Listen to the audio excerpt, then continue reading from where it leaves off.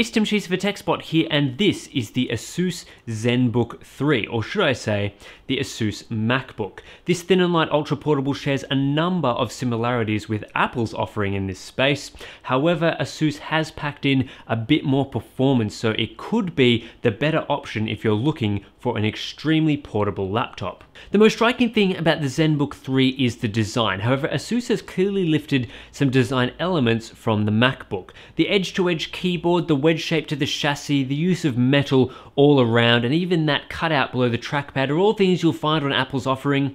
However, that isn't necessarily the biggest issue because the MacBook is a beautiful design, and imitating it in the ZenBook has produced a fantastic product from a design perspective. I was impressed with the portability of the ZenBook 3. It's a 12.5-inch laptop with reasonably slim bezels, allowing it to occupy around the same footprint as my Dell XPS 13. However, it is a lot lighter at 910 grams and it's just under 12 millimeters thin, so it's one of the thinnest and lightest laptops of its class on the market. And I'm sure Asus is happy because those numbers are just slightly smaller than the Apple MacBook, and we know that Asus likes to beat its competitors like that. There are some trade-offs that have been introduced into the design because it is so thin and light. And the first one is the keyboard. The travel distance on this keyboard isn't great, and that doesn't give you very good tactile feedback. I love the fact that it's an edge-to-edge keyboard, the layout is fantastic, but typing on it just doesn't give the same satisfying experience that I get from another thin and light laptop, the HP Spectre, which I think has one of the best laptop keyboards I've used recently. The ZenBook also includes just one USB-C port, and I have no idea why Asus imitated this feature of the MacBook. I understand you're not going to be able to fit a full-size USB port in a design this thin, but having just one USB port means that if you want to charge this laptop and use an accessory, you're going to need to buy a dongle.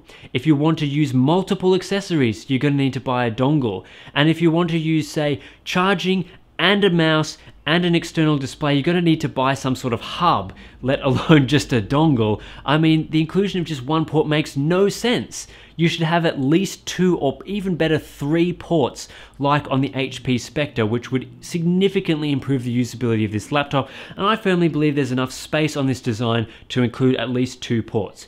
You do get a 3.5mm headphone jack, which is great to see, and the single USB-C port is Thunderbolt 3 compatible, so it's very fast and can support a number of different devices through dongles, but if you're willing to buy the ZenBook 3, you'll have to be happy entering dongle life. Asus has made some other interesting design choices, namely the positioning of the fingerprint sensor. Don't get me wrong, I love the inclusion of a fingerprint sensor here because you can use it with Windows Hello for securing your laptop. It's fast, it's easy to use, but I don't understand why they put it inside the trackpad. It would make a lot more sense to put this fingerprint sensor near the power button, which is what other laptops with fingerprint sensors do, but the awkward positioning in the trackpad kind of reduces the size and usability of the trackpad somewhat. That said, the actual trackpad is quite good. It's got a very nice clicky mechanism, it tracks well, it's responsive, and I love the glass feel to it, but please Asus, move the fingerprint sensor somewhere else. Also, you're not going to get a large battery inside the ZenBook due to the Quest to make it so thin. I typically got about 6 hours of usage out of this device, and I would have preferred to see more like 8 hours from a laptop of this size. And for a similar reason, you're not going to find a touchscreen on the ZenBook. There is a glossy display which gives the illusion that it's a touchscreen, but there's no touchscreen option to be found. That said, I quite like the display. It's a 1080p 12.5-inch IPS LCD. It is very vibrant. It can go up to around 340 nits of brightness, which I think is perfectly fine. There is some awkward and unusual dynamic contrasts that's going on somewhere here. You cannot disable that, which makes it not the best option for creative professionals that demand, say, sRGB color accuracy, but I think for most everyday users, you'll be very pleased with the vibrant and saturated results that the ZenBook 3's display provides. And this brings me to the best feature of the ZenBook 3, its performance. With the 12-inch MacBook, Apple opted for an Intel Skylake Core M CPU, which doesn't provide the best performance due to its 4.5 watt power envelope.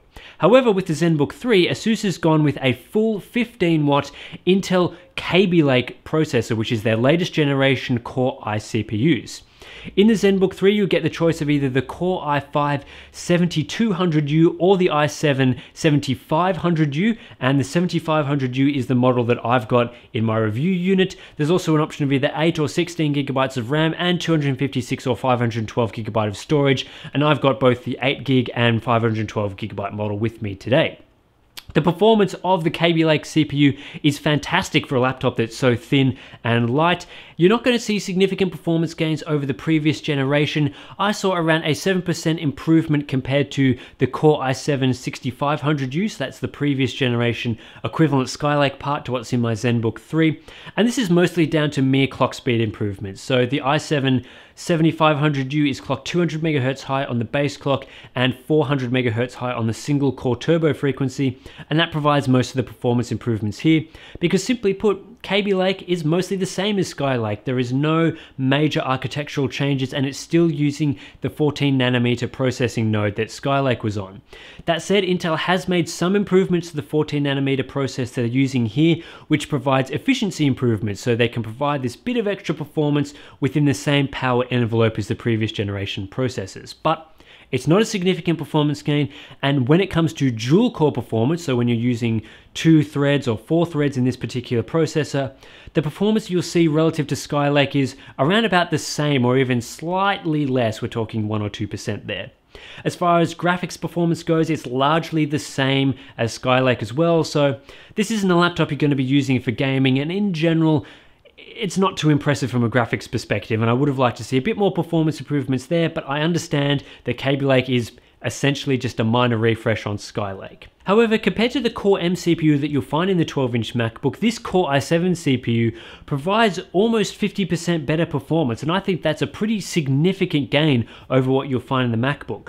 Where you can't really use the MacBook for tasks like video editing or, say, heavy simulation loads in MATLAB, you can certainly do that on the Core i7-7500U that's inside the ZenBook 3, and I expect you'll be able to do the same on the Core i5 equivalent. This is quite a significant performance gain, and it's nothing to sneeze at if you're in the market for something that you want to use these workloads on and you're willing to use Windows 10. I understand that some people probably want to use macOS. You should definitely opt for the ZenBook 3 as opposed to the MacBook. With that said, while the Asus ZenBook 3 is an attractive piece of hardware and it packs fantastic performance, I don't think it's the best ultra-thin laptop on the market today.